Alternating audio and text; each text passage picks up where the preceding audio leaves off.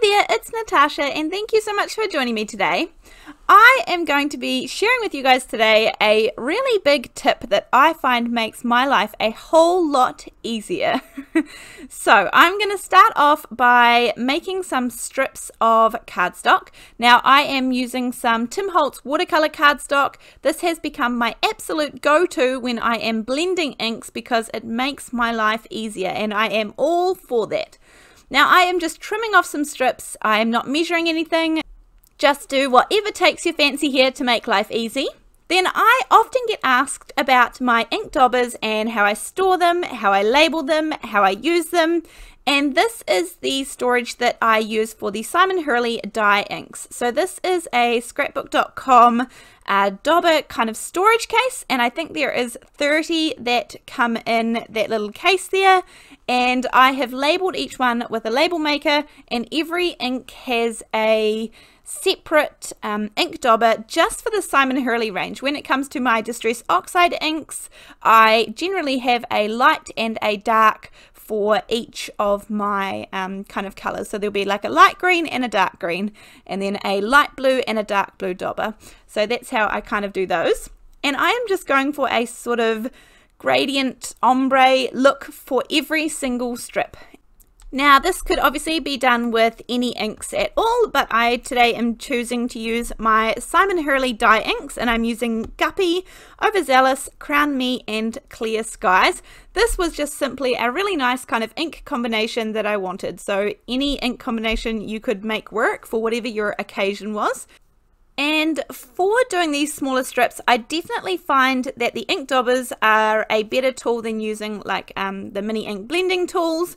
I find that I have much more control, and because it's a really small space that I am blending, then the ink daubers do the job really well. So I'm just using these 4 colors, and then I will repeat them over again. But you could obviously just keep going with all different colors or use less colors and repeat them. Now this next step is completely optional. You certainly don't have to do this, but I was going through my stash and was like, hey, I haven't used these in a long time. So these are the Lawn Fawn stitched borders, and I have no idea if these are still available. If they are, I will link everything that I can possibly find down below, but sometimes things are discontinued and I just really love to still use them. You could skip this step if you don't have something similar, or you could just draw on like a dotted line or some sort of line with a white gel pen. That would look really good as well. Now here is my tip. I see all these beautiful cards that are lined up so nicely, and I often get frustrated when I try it myself. So to make my life easier, I often use acetate to hide how I do things. Not necessarily hide, but kind of hide in plain sight. So for this task here, I am adding all of my strips with some double-sided tape down onto a sheet of acetate, because I want my strips to be smaller than my card base, and I want them all to have nice neat edges obviously, but I was kind of figuring out I would have to do a lot of measuring and hope that I was measuring well in order for me to get this straight on a card and get it all even and get the edges nice and lined up, and for me not to cut a strip too short. So for me, this is just a much easier way. Now I started with a piece of acetate that was 4 by 5 1/4 inches, which would leave a really nice border around with my card base. But if you hadn't already done that, then you could just use a trimmer and cut the acetate as well as the strips all at the same time down to the size that you needed. But because I knew that the acetate was the right size, I was able to just use a nice long pair of scissors and scoot around the outside, and everything was perfectly lined up. There was no measuring involved for me, and it still looks like I placed everything perfectly on the card, when in reality I actually had everything perfectly lined up before it even got near the card. So that helps me out a whole lot, and I really love the look of this kind of nice easy design. So just a couple of finishing touches to turn this into a card. I'm going to use some Rainy Day ink from, this is actually a scrapbook.com ink, but any sort of grey ink.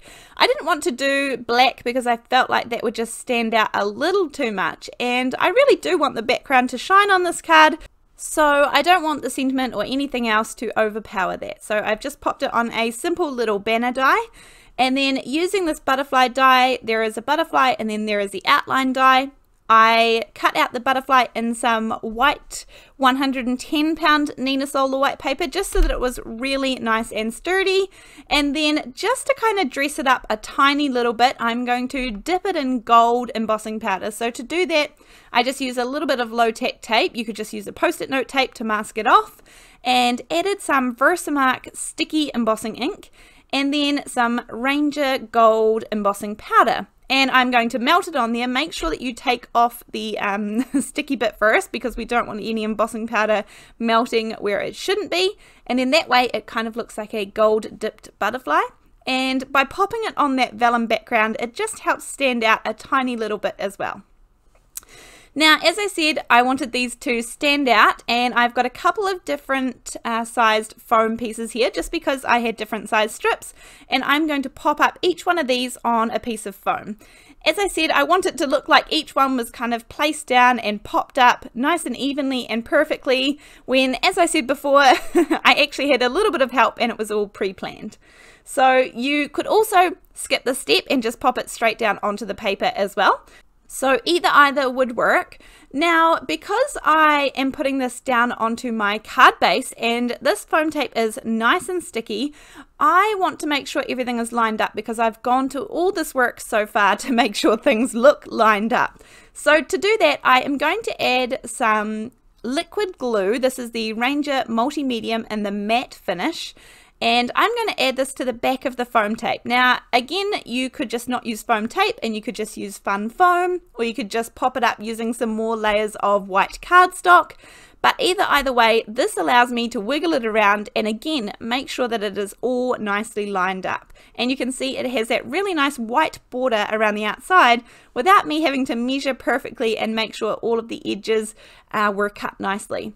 Now, don't get me wrong, I'm sure that there are dies out there that do this, but I don't have them and I don't need them because I have this way to do things. So I am popping my little gold dip butterfly just with a little bit of liquid glue down the center, and then my sentiment is popped up with a bit of foam tape straight in the middle. Then just for a couple of finishing touches, I'm adding some glitter enamel dots and kind of popping them on the colors of cardstock that they coordinate with. And then that is going to be it for my card today. I hope this little tip helps you in some way by using acetate as kind of a hidden in plain sight helping hand. Let me know down the comment section down below if this is something that you are keen to try out, and I really look forward to seeing you in the next video. Thank you so much. Bye.